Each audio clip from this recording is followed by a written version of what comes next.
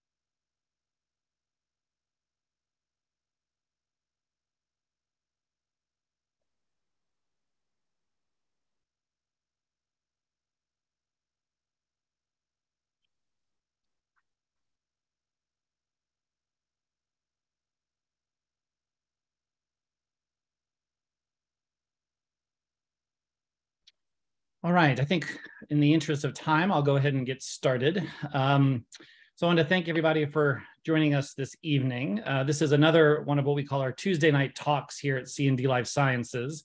For the last few, we've actually brought in guest speakers, and today we have Dr. Khosla, who's with Cala Health. And I think this will be kind of an interesting talk today because we'll talk a little bit about what we do at C&D Life Sciences in terms of helping diagnose movement disorders and other disorders that we call synucleinopathies. And then Cala is going to talk about a really exciting novel treatment for essential tremor that I think is going to be a really helpful tool in all of our armamentarium as we approach these patients. So I'll try to talk for about 20 minutes. Dr. Khosla will talk for about 20 minutes, and then we'll leave about 20 minutes for questions. There's a chat function and a Q&A function on the Zoom meeting. If possible, please enter the questions on the Q&A feature. That way we can track them a little bit better. And as always, this is not intended to offer personal medical information, so we'll try to keep this on the scale of what providers would think about as they approach these disorders. So what we do at C&D Life Sciences is focused very much on this protein that's called alpha-synuclein. And what's really emerged over the past 3 to 5 decades is the concept that this protein is very important in understanding a number of different neurologic diseases that are primarily what we call neurodegenerative. So diseases in which parts of the nervous system die for reasons that we don't understand. In Parkinson's disease, we understand that this is due to the progressive degeneration of dopaminergic neurons in the substantia nigra. The loss of these neurons relates very much to the severity of the patient's disease. And this particular structure here, the Lewy body, was one of the first described pathological hallmarks in the brains of patients that suffer from Parkinson's disease. We don't know what causes Parkinson's disease, and very likely there are many causes. So there are some genetic mutations that we know of that predict the risk of Parkinson's. There have been a number of environmental factors, all the way back to MPTP as one of the big causes of a first induced form of Parkinsonism. And all of this leads to a lot of different cellular dysfunction. So excitotoxicity, inflammation, mitochondrial dysfunction. What I like to say is if a doctor puts a slide up that's got 20 different possible explanations, it means we don't know the right one. And that is the answer. We still don't know the right one. Alpha-synuclein, however, as I said, has been very important in understanding Parkinson's disease. It was the first genetic mutation that was found to cause familial forms of Parkinson's disease in an autosomal dominant way. We don't know the function of alpha-synuclein, but we do know that there are many different mutations in that protein and that they all can lead to progressively worse forms of the disease. Some of the theories as to alpha-synuclein is related to its localization in the neuron. So alpha-synuclein seems to localize to the kind of presynaptic terminus where the synaptic vesicles are located. And so one of the theories is that it helps regulate how much dopamine is released by these neurons. So if you have too little alpha-synuclein, that can lead to too much release of the the excitotoxic chemicals. And too much alpha-synuclein can then put a brake on the release of these. So it may relate to how dopamine is released, but again, we're not really entirely sure. As I said before, the Lewy body is probably the best recognized way to diagnose Parkinson's disease and to be certain of the diagnosis, but this requires either brain biopsy or autopsy. And what I'd like to kind of highlight on this slide, if you would focus on here, what we call the Lewy neurite. And this is where alpha-synuclein can be seen in the extensions, not in the cell body of these neurons, but in the neurites themselves. And the reason I want you to kind of keep that picture in mind is I'm going to show you how we can actually see a very similar picture without the need of autopsies or brain biopsies. Let's see. Okay. Now, one of the really fascinating things about Parkinson's disease is the fact that it is not just a brain disease.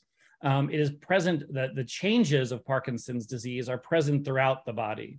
So if we look at post-mortem studies, there have been a number of structures all throughout the body in which we see alpha-synuclein accumulating inside the neurons, causing neurodegeneration. And even in living patients now, we have studies showing that you can see it in salivary glands, in the submandibular gland, in the stomach, the colon, the skin, and people are trying to find it in spinal fluid, plasma, and even tears. So this seems to be much more of a systemic process in Parkinson's disease than you might expect just from the neurologic side effects that people develop. So one of the things that's also become clear about Parkinson's disease is that it takes many, many years for this disease to develop. And so there's this whole concept now of what we call prodromal symptoms, symptoms that occur long before the person has motor symptoms. So for example, 90% of Parkinson's patients lose their sense of smell before motor symptoms. About 30 to 40% of patients may have REM sleep behavior disorder. There is a much higher incidence of unexplained constipation in men who develop Parkinson's disease. Likewise, there's depression. And so there's this whole concept that these symptoms really start to develop 10 or 20 years before. And what's become clear is that we can now start to identify the accumulation of the alpha-synuclein even as much as 10 or 20 years before the motor symptoms begin. The challenge is that the diagnosis of Parkinson's disease is not that great. So we think it's very simple. We think it's a patient with an asymmetric rest tremor, they shuffle, they have bradykinesia, gait instability, we give them dopamine, they get better. We think, oh, that's Parkinson's disease. But it turns out when you do autopsy studies and you look at patients that have been diagnosed with probable or definite Parkinson's disease, between 20 and 30% of those patients are misdiagnosed, meaning they don't have Lewy bodies when they come to autopsy.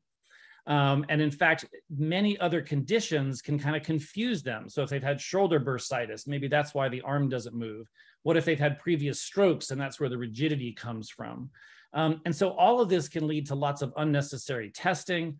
The worst case is it probably leads to lots of unnecessary ineffective treatments, and this can make the patient's quality of life significantly worse.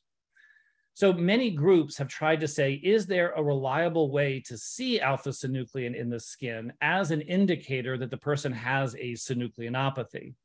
And so that's really where a number of these studies have come from, either looking at prodromal patients or patients that have already established disease. So what we did at C&D Life Sciences was really to start to use a technique that's been around for about 15 to 20 years now, that of taking a small little skin biopsy. And you can see the picture on the right, how small the piece of skin is that we have to remove, and then looking inside the nerves to see if we can find the pathologic form of the protein. So we all have alpha-synuclein. That's what makes our nerves work. But in people with Parkinson's disease, they phosphorylate the alpha-synuclein, and that leads to progressive accumulation of that protein. So if you look at the top screen, these are two different nerve bundles, and that red stain running along the length of that nerve is the phosphorylated synuclein inside that neuron.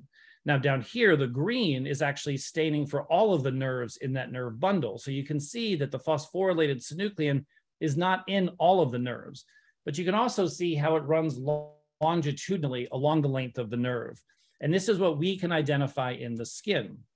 So we launched this about 3 years ago. We have neurologists in about 40 plus states now that are using the test, and they're helping, the test is helping the neurologists to diagnose patients that have these synucleinopathies. So Parkinson's disease, dementia with Lewy bodies, multiple system atrophy, pure autonomic failure, or REM sleep behavior disorder. So the first question is, well, how good is the test? So we and other groups believe that the test is very sensitive and very specific. So this was our internal data using patients with Parkinson's disease, multiple system atrophy, dementia with Lewy bodies, and pure autonomic failure. And our ability to detect the pathological form of the protein in those patients is greater than 95%. So the sensitivity is very high. But more important than that is the specificity. So here with healthy controls and disease controls, and the disease controls were essential tremor patients or Alzheimer's patients. There, we never saw the pathological form of the protein, indicating that the specificity approaches 100%. Now, this was published last year by a different group. This was a group in Italy, and they used the same methodology, the immunofluorescence of the skin, and they found their sensitivity for detecting synucleinopathies was 90%. But again, their specificity was 100%. And they compared that to another technique, which is starting to be used these days, called RT-QuIC, which allows us to look at how the protein misfolds other proteins. And so using skin as the seed for RT-QuIC, you can see the sensitivity and the specificity in their hands was not as good as the immunofluorescence. But using CSF, it was basically just as good. The difference being that the immunofluorescence of the skin is a much easier technique than having to put your patients through a spinal tap. To get to that degree of sensitivity and specificity, we take 3 pieces of skin, so one from the ankle, one from the knee, and one from behind the neck. The nice thing about this test is that it's paid for by Medicare and by most commercial payers right now. You take the biopsies in your offices, you ship them to us at room temperature. It's a very simple process. The in-lab staining process is about 8 to 10 days. So by the time it's shipped, we process it, we read it, we issue the report, we say about 3 weeks. Now, some people will say, well, why do the SYN1 test if I can do a DAT scan? So the first is we're actually seeing the pathological protein that's driving the patient's disease. So how is that significant? Well, that would be significant, for example, in a patient that had cortical basal syndrome, where the DAT scan might be abnormal, but that's due to a tauopathy, not a synucleinopathy. We're also much less expensive than the DAT scan. We're much easier. So if you've ever asked a patient who's gotten a DAT scan how long it took at the imaging facility, it's about a 5 to 6 hour process, during which time many of them may have to be off of some of their medications, and they don't have to get to a nuclear medicine facility. So it's a much easier process. As the physician, you would bill for doing the procedure. It takes about 15 minutes to do the procedure in your office.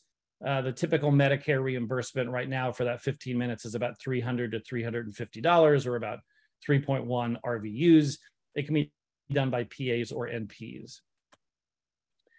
The report we give back is relatively straightforward. So we tell you whether or not there is phosphorylated alpha-synuclein. If the pathologic form of the protein is there, that is diagnostic of a synucleinopathy. We also look for the intraepidermal nerve fiber density. And the reason we do that is that it allows us to help try to distinguish between the synucleinopathies. So if phosphorylated synuclein is there, again, that's black and white. It's synucleinopathy. If it's not there, it's not a synucleinopathy. But then in the group of synucleinopathies, let's say you're trying to distinguish between Parkinson's disease and multiple system atrophy, about 80% of patients with Parkinson's disease will also have a small fiber neuropathy, much less commonly in MSA. So a patient like this would favor Parkinson's disease over the other synucleinopathies. We also look for amyloid, and then we do a routine H&E. We give you pictures of your patient's actual pathology so you can review them with your patients as well. So how does that work in sort of day-to-day practice for neurologists and doctors that are using this test? So the first point that I make is if you see a patient who has an intention tremor that's 8 to 10 hertz, they have trouble writing, they have trouble drinking, you give them a beta blocker and they get better, well, that's probably going to be essential tremor, and I don't think you need a test. Likewise, if they do shuffle and have an asymmetric rest tremor and you give them Sinemet and they get better, you probably have the answer. You don't need a test. But about 20% of the time, the patient's response to the initial treatment is not going to be what you expect. And you're going to start to question, am I sure? What if they have two diseases? What if they have Parkinson's disease and essential tremor? How can I start to piece that together? And so here is where the test is helpful, because if you're trying to decide between those diseases and you do the SYN1 test and the SYN1 test is abnormal, that tells you that your patient has a synucleinopathy, so Parkinson's disease, DLB, or MSA. If it's normal, then it's going to be much more likely up here. So I'll give you a couple of examples of this. There was a very good movement disorder doctor in the Northwest. They saw a patient that they thought had MSAC. They sent in the biopsy was normal. The doctor called us and said, that's really strange. I really thought this was MSA. We said, all right, well, we'll run it again. So cut new sections, run it again, still normal. Talked to the doctor again, and we said, have you ruled out the possibility that the spinocerebellar ataxia? And so then they went and did genetic testing, and sure enough, they had genetically confirmed SCA. So these are very difficult diagnoses. If you're trying to distinguish progressive supranuclear palsy from Parkinson's disease, this can be very helpful because PSP is going to be abnormal on the DAT scan, but will not be a synucleinopathy. And again, I think essential tremor from Parkinson's disease, this is very helpful in discriminating between those two, or even telling you that both may be present. In the cognitive sphere, this can be useful early in the course of patients' dementias to say, does this look more like dementia with Lewy bodies, or does this look more like Alzheimer's disease? Those things can be very important in terms of prognosis for the patient and the family, and also what medications you might want to avoid. So obviously, if it's a DLB patient, trying to avoid the typical antipsychotics is going to be essential, whereas if it's an Alzheimer's patient, may not be as essential. In the autonomic world, where most of these synucleinopathies have autonomic dysfunction, we're finding more and more patients that maybe just had a few years of diabetes and then began to develop a severe autonomic neuropathy. Unusual in the beginning of diabetes to have the autonomic nerves go. Late, diabetes the most common cause. So then we do the biopsies, we find the biopsy is abnormal, and the patient has diabetes with a synucleinopathy. And then the last group, I think, which is really, really interesting, is the REM behavior disorder group. So here we know that patients with REM behavior disorder, about 80% of them over 10 years will go on to develop either Parkinson's, Lewy body, or MSA. But there are other causes of REM behavior disorder. Some of the forms of narcolepsy can cause REM behavior disorder. There are other parasomnias that may be mistaken for REM behavior disorder. So if you diagnose your patient with REM behavior disorder and they go home and read about it, they're going to get really scared about what's coming down the road. If we do the biopsy and the biopsy is normal, it's going to really kind of provide some reassurance that this is not RBD that is prodromal to one of the synucleinopathies, but may just be isolated RBD or related to other conditions. So it's really that kind of discrimination, that clarity, I think, that people have been really benefiting from in ordering the SYN1 test. So I'm going to stop there. Again, if you have any questions, please type them into the Q&A, and Dr. Khosla and I will answer them at the end. But I'm going to introduce Dr. Khosla, who will tell us a little bit about herself and Cala Health. But I've just been really impressed with what they're doing, with the idea that so many of our older folks with essential tremor have so much difficulty tolerating the medications. And I think this is an incredible tool to have in our armamentarium. So I was excited that they would come and talk about that today. Well, thank you so much. Thanks, Dr. Levine, and thank you for inviting me to speak today. Hi, everyone. I'm Dara Khosla. I'm a neurologist with fellowship training in neuromuscular disease. After fellowship, I went into community neurology practice in the San Francisco Bay Area, and I practiced for about 13 years. And about 5 years ago, I began to consult at Cala Health and worked on some of their clinical studies. I found that their technology is really exciting. So over a year ago now, I came on board full-time as their medical director. And I'm really happy to be here today representing all the fantastic people who work at Cala and to share with you what we've been working on. Next slide. So today I'm going to cover the disease burden and unmet need in the treatment of essential tremor. I'll talk about TAPS, or transcutaneous afferent patterned stimulation. I'll cover the clinical data with regards to efficacy, and then end with how to order a device for patients. Next slide. Now, we all know that essential tremor is a progressive movement disorder where there's involuntary rhythmic movement. This rhythmic movement is typically seen in the hands, as well as in the head, the trunk, and other parts of the body. Essential tremor was previously thought to be benign, but now we know it's not so benign, right? It can be very disabling. It can severely impact a person's ability to eat, drink, take care of themselves, and perform essential activities of daily living. All the simple things that we all do every day, but the things that we might all take for granted. We know that essential tremor patients have higher rates of comorbidities. They have embarrassment due to tremor. It leads to social isolation. There are higher rates of anxiety and depression, as well as greater rates of alcoholism, which could be due to self-treatment of their tremor with alcohol.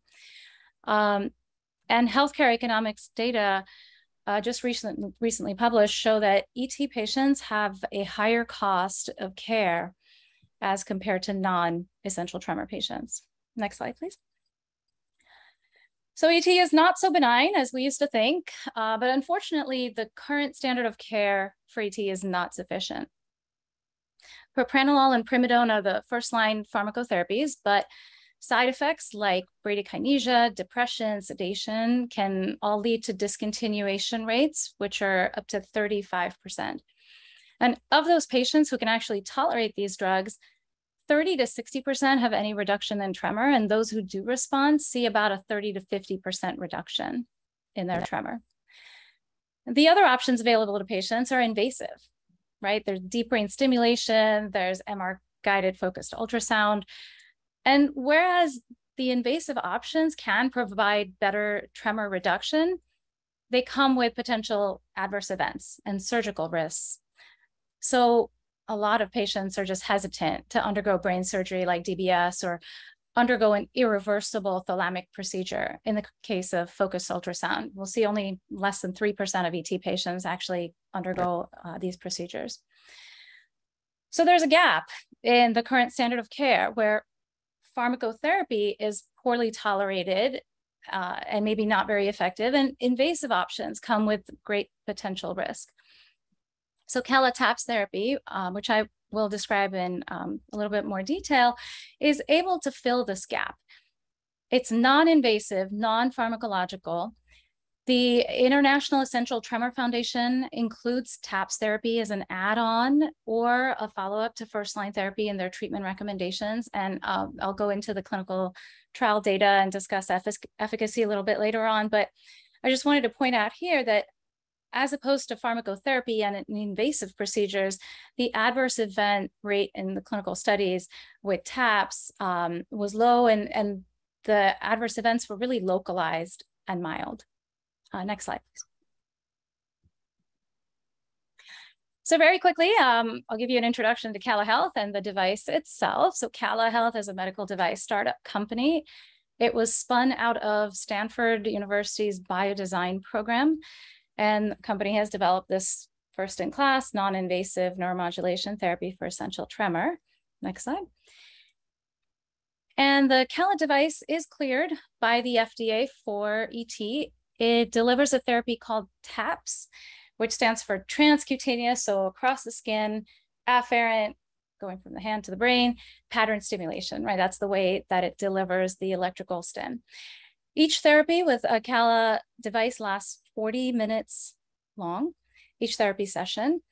And the three components of the Cala system are the following. There's a stimulator, a band, and a charging base station. So the stimulator has these onboard, it has an onboard accelerometer, and that accelerometer measures a patient's tremor, calibrates therapy to that patient's individual tremor frequency, and then delivers electrical stimulation to the patient. And the stim is transcutaneously delivered by the band to the median and the radial nerves. And the band on the inside part has proprietary dry electrodes, and these bands do need to be replaced every 3 months for optimal functioning. The charging base station is cloud connected. It not only charges the device, but also uploads data from the stimulator, which can be analyzed and used to understand the magnitude of tremor improvement for that patient. So we're getting objective data out of that. Next slide, please. So it's believed that tremor is produced by pathologic oscillatory firing in the brain, and the VIM, or the ventral intermediate nucleus of the thalamus, is a key relay point in this network. The VIM is the target for deep brain stimulation and MR-guided focused ultrasound. And Cala TAPS therapy also targets the VIM, but it does so non-invasively via the peripheral nerves. And as I mentioned earlier, next slide, please, sorry. And as I mentioned earlier, the device has onboard sensors which allow it to sense a patient's tremor, calibrate to that frequency, and apply electrical stim to the median and radial nerves in an out of phase manner, which ultimately restores normal firing in the brain. Next slide, please. Here's just an overview of the published clinical data. So there were 2 randomized controlled clinical studies that led to the FDA clearance for use in essential tremor of the hand. And I'll review those studies next. There was also a small study to look at how long the effect of therapy lasts. And this study found that tremor is improved for at least 60 minutes after the end of a therapy session. Then an open label single arm study was conducted. It was the largest study in ET, and I'll review the results of that study as well. And we have a publication on real world evidence on the efficacy and safety in the real world, and that has been accepted at a peer reviewed journal, and we are just awaiting publication. Next slide. So as I mentioned, there were 2 randomized controlled trials that led to the FDA clearance. In all the studies, we used gold standard assessments to understand efficacy of therapy. So many of you are probably familiar with TETRAS, the Tremor Research Group Essential Tremor Rating Scale, where the physician rates a patient's tremor, and the Bain and Finley Activities of Daily Living Scale, where the patients rate their ability to perform activities of daily living. And in these first 2 studies, as I mentioned, they were randomized controlled trials. The first double-blinded study is depicted on the left side here. The treatment arm had 10 patients, and the sham or placebo arm had 13 patients. Efficacy was measured as a change in the Archimedes spiral rating from the TETRAS scale. And you'll notice there's a noticeable difference between the spiral before and after therapy in the treatment patient as compared to the sham arm. The second randomized control trial found significant improvement in physician-rated TETRAS scores and patient-rated Bain and Finley scores when the treatment group was compared with the sham. Next slide.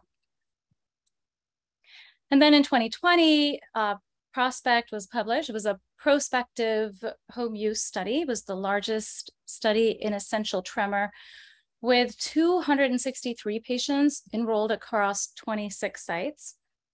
The patients were seen at 3 in-person office visits. They had a therapy session, a 40-minute therapy session during each in-person office visit. And in between the office visits, they were instructed to take the device home and use the device twice a day. So at the end of the study, a total number of at-home sessions that were recorded was over 21,000 sessions. Next slide, please. So we learned some interesting things. Right? We learned that patients improved in their TETRAS scores and their Bain and Finley Activities of Daily Living scores within each clinic visit, each time they did a therapy session in clinic. We also found that patients improved in TETRAS and ADLs from baseline, pre-visit 1 to study completion, post-therapy session at visit 3.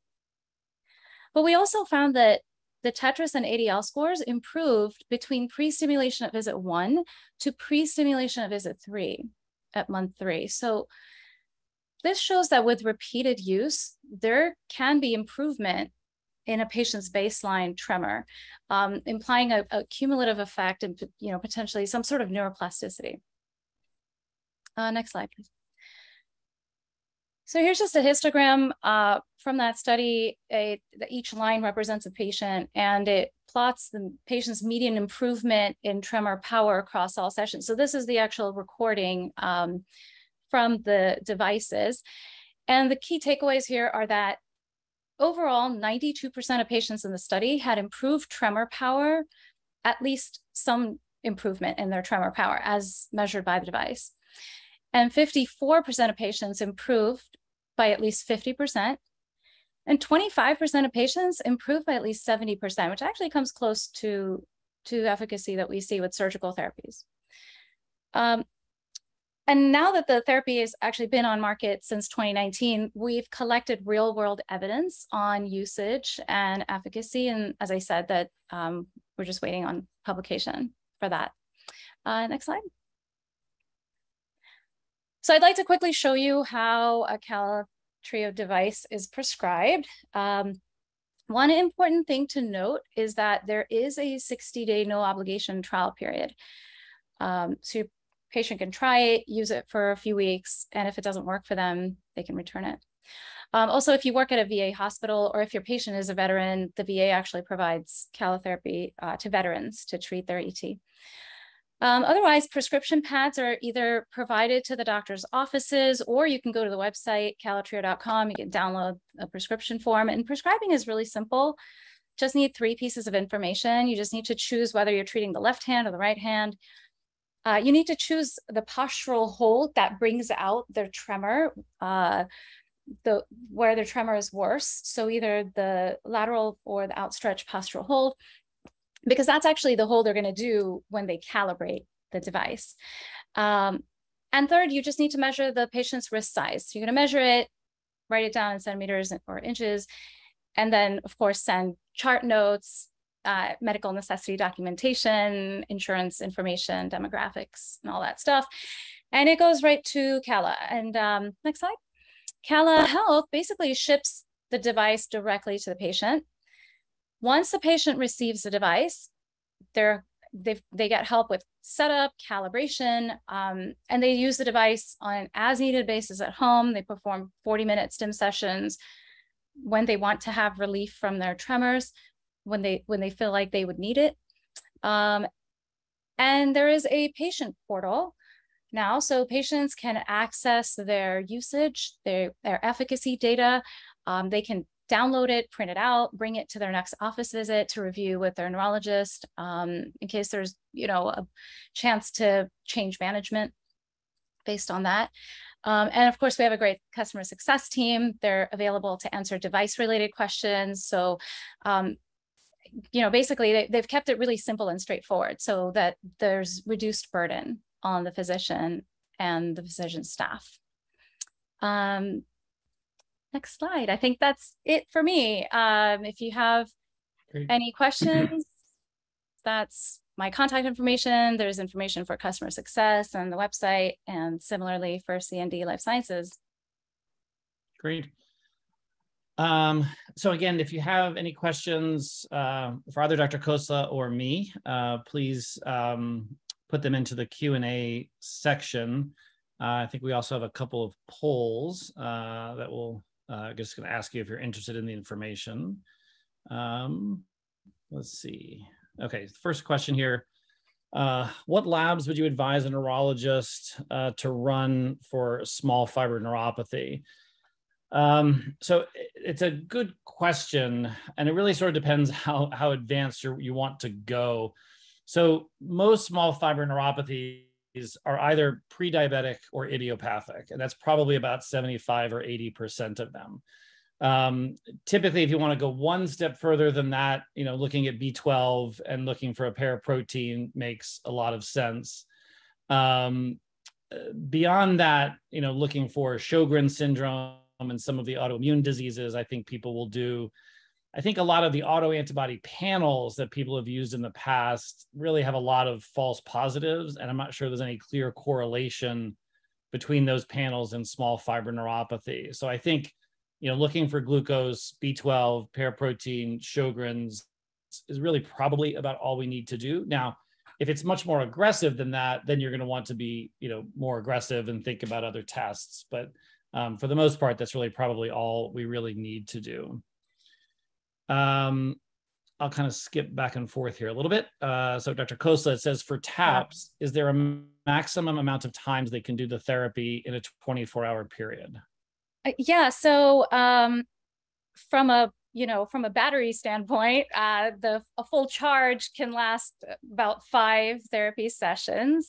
In our clinical studies, we ask patients to do a session twice a day. What we're seeing in the real world is that patients are going to do it really on an as-needed basis, right? So if they have an activity that they do a couple times a day, or if they need it for meals, really, they'll do it right before a meal. But if someone's just using it, say, I had a patient used to play the trombone, and so if they just want to use it right before they play their instrument, maybe that's when they're going to do it. So it really varies. In the real world setting, they can do as many as they want. But yeah, a single charge holds about 5. What do they have to do during a TAP session? Yeah, so the first 20 seconds, they're going to actually hold their hands in one of these positions. That's when the device is measuring their tremor. For the rest of the 40 minutes, as long as they're not, moving their wrist around very aggressively, because that might get the band disconnected and interrupt therapy, they really can go about doing anything. They just, don't submerge it in water and, dive into your swimming pool. But outside of that, you can do anything you want. Yeah, probably smart. Okay, so there's another question about the using the intraepidermal nerve fiber density in the SYN1 test for differentiating between the diseases. So I'm going to hedge on that answer because we are at the tail end of a 3-year NIH-sponsored study, which should end, I think, looks like December 1st. We'll finish enrollment of 400 patients. And one of the purposes of that study is really to say, in addition to looking for the phosphorylated synuclein, what other features of the biopsy help us distinguish between the diseases? We believe right now that the presence of a small fiber neuropathy is one of those. So it can help push towards Parkinson's, for example. But it also might be true that where the synuclein is found in those 3 biopsies, what structures, is it in the autonomic structures? Is it in the subepidermal plexus? Is it on the blood vessels? So we're really looking at all of that. And I would say we hope to have, 1 or 2 publications in 23 that really kind of speaks to that. In the short run, we do not put that in our report yet because we don't have the data, but we are very happy if you get reports back and you want to call us. We can look at the report with you live, over Zoom for 5 minutes and just say, look, we can't be sure, but this is favoring X or favoring Y. So we do think the neuronal degeneration of the small nerves may be a very important feature. And then the other question here was, what are inappropriate reasons that people have done the test? So I don't know that I can answer that too well. I'm sure there might be some out there. We do many tests, but the real reasons, again, I think are if you're thinking about a patient with one of those disease types, so one of the dementias, one of the movement disorders, one of the autonomic disorders, and maybe one of the sleep disorders, and you're not certain about your diagnosis. So this is not a test for everybody with a tremor. Most people with a tremor, 70, 80%, you're going to be right with your clinical diagnosis. But when something just doesn't feel right, for example, we're doing a pilot study now with Jankovic's group. He's been a big believer in what he calls essential tremor plus. So that's essential tremor people. They look just like essential tremor people when they start, but then they start to develop some of the Parkinsonian features. So what is that? Is that just that essential tremor is common and sometimes those people also get Parkinson's disease? Is it 2 different things?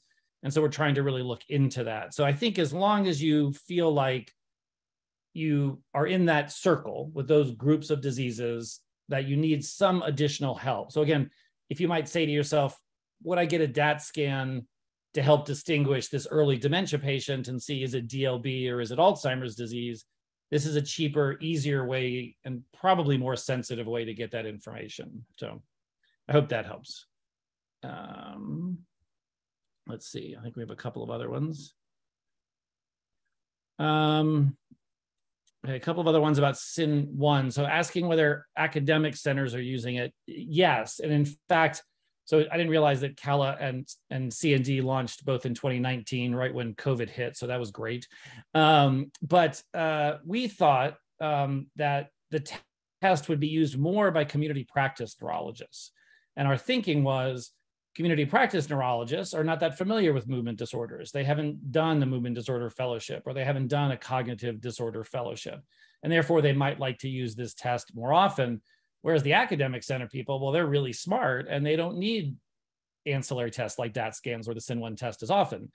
We've actually been proven very wrong about that. And the reason is, if you're in a community practice and you think something's essential tremor and you give them the Cala device and they get better, you're right and you're done, right? But it's the person that you think has essential tremor who doesn't get better that you're going to send to the academic center. So the academic centers are seeing all the ones that are really confusing. So for example, I was called yesterday by a very prominent academic center who had used our test on a patient who had an asymmetric rest tremor on and off response to dopamine for 3 years. And then for the next 2 years, just became terribly unresponsive, started to evolve all kinds of other symptoms. They did DBS, no response to DBS. The patient continued to get worse. And they were concerned that the patient had a cortical basal syndrome. Did the test. Now, the test came back abnormal, meaning that the patient did have Parkinson's, and that first 3 years of on-off response probably did reflect a synucleinopathy, but now they're probably developing a second disease. And we know that many of these neurodegenerative diseases have co-pathologies. So those are very confusing cases. And so about half of our tests are ordered from Stanford, Duke, UT Southwestern, Harvard, Yale, Dartmouth, you name it, because they're seeing these very complicated tests or patients. Dr. Koster, there's one at the bottom there. I don't know if you can see that. About intentional hand tremor. Yes. Yeah. Yeah, so we are currently not indicated for Parkinson's disease. We did receive a breakthrough designation from the FDA, and we are studying the effects of Cala therapy on Parkinson's disease patients. I can tell you that we presented a poster at the American Academy of Neurology in Seattle earlier this year. It was a small study, N of 40, but we saw about 80% of patients had an improvement in action tremor. 80% of patients had at least 50% improvement in their action tremor, but there's more work to be done. So currently we're not indicated, but we're working on it. Great. And then 2 questions, about how early the SYN1 test can pick things up. And so the answer is we don't know. I mean, that would take very long longitudinal studies, but I can give you some data that argues it's pretty early. So there's a very nice paper done, I think it was 2019, where they took REM behavior disorder patients, which would be the best characterized prodromal disease state. And they took RBD patients, but it was due to narcolepsy type 1. And they did many things on these patients, but this, including DAT scans and everything else. But the single most statistically different difference between an RBD patient who was going to develop a synucleinopathy and an RBD patient secondary to narcolepsy type 1 was the presence of phosphorylated synuclein in the skin. And they found it in 80% of the RBD patients. Now, some other studies have been a little lower, closer to 60%. So it's probably 60 to 80% of the patients can be detected, 5 to 10 years before motor symptoms. I like to tell a story, one of my patients, because it just was amazing to me early on when we started doing the SYN1 test. I had this patient, 50-year-old guy, who for about 3 years had seen every neurologist you could imagine. And his complaint was that his legs were weak. And unlike Dr. Kosel, I'm not a movement disorder doctor. Actually, I'm a neuromuscular doctor. So came to see me. He had every test done, including a muscle biopsy, and everything was normal. And all he could say is, my legs are weak, my legs are weak. So now I had the advantage of seeing him 3 years later, but when I looked at him, he looked bradykinetic to me. So I did the skin biopsy. The skin biopsy was abnormal, put him on Cinemat, and he called me within 2 weeks and said that for the first time in 3 years, he could walk through the grocery store with his wife. So he was clearly prodromal. He couldn't express what was wrong with his legs.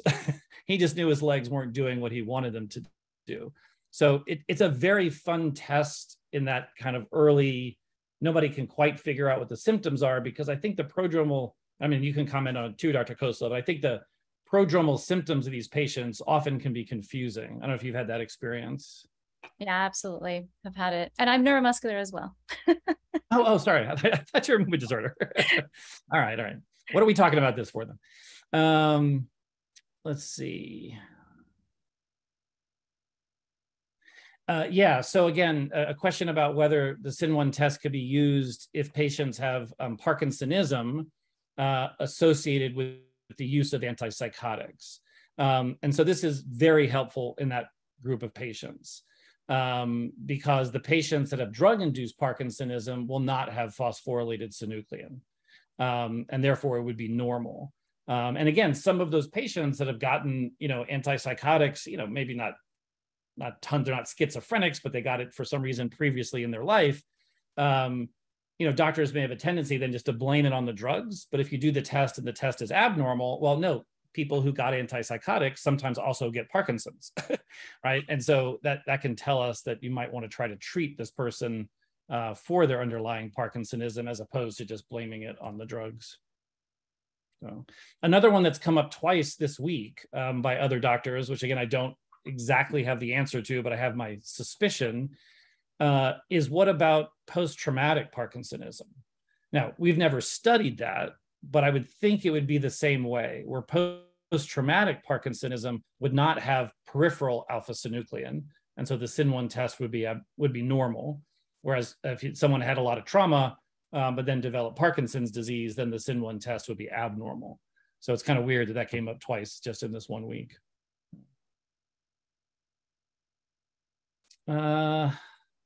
Let's see, I think I answered all of those.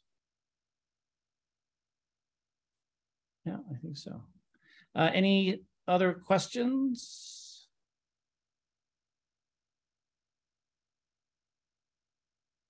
Great. All right.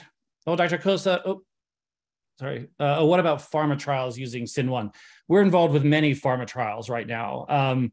There's two reasons you might think that the SYN1 test would help pharma trials. The first is, if you believe the autopsy data, then 30% of the people diagnosed with Parkinson's or MSA or DLB don't really have that disease. And so if you put those people into your trials, it's going to be very difficult to ever hit statistical significance. So we talk about patient homogeneity, and then we have, I think, 3 ongoing trials and another 3 that are just getting ready to start right now, where we're helping define that patient homogeneity. The longer goal would be, can you show a change in the phosphorylated synuclein with treatment? So what we call target engagement. The challenge there, I'm not sure we'll be able to do that, in all honesty, because if you think about it, we said you can detect it in the prodromal state. So that means that phosphorylated synuclein is accumulating over 10, maybe 20 or 30 years or 40 years before that person gets into the trial, because they're going to have been symptomatic for a long time before they get into the trial. And now you do a drug trial that's 6 months long, and you say, can you get rid of that protein? Probably not that likely. I mean, that would be the Nobel Prize for somebody if they figure out how to do that. But I think more it's going to be kind of the patient homogeneity story. So That's great. All right. Well, I think we will let everybody get back to their evenings. Dr. Khosla, again, thank you so much. We've got our websites and our contact information here. So if anybody would like to try the Cala Trio or just get some more information, email one of those 2 places. And the same with the SYN1 test, email us at C&D Life Sciences. And I'm sure Dr. Khosla would agree, but if you have any questions, reach out at any time. So Absolutely. Thank you. Thanks so much for having me here. All right. Thanks, everybody. Have a great night. Good night.